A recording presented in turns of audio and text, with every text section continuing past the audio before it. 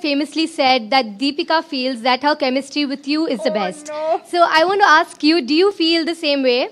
And Deepika, you also have Bajirao Mastani coming up. So if I forced you to choose, which chemistry do you think is better? Do we always have to like pick one over the other? No, I don't think so. First of all, it was in context to something completely else and something completely different. No, I think it depends on the kind of film. I think it depends on the way the characters are written. I think it depends on what a director can extract from the two actors that he's cast. Can I compare Ranbir and me in Tamasha or Ye Jawani to Ranveer and me in Ram Leela or Bajirao? No, I can't. Because we're playing completely different characters. There is a certain kind of baggage or backstory or whatever's that required of each character, and you execute that. So I think it really depends on the film and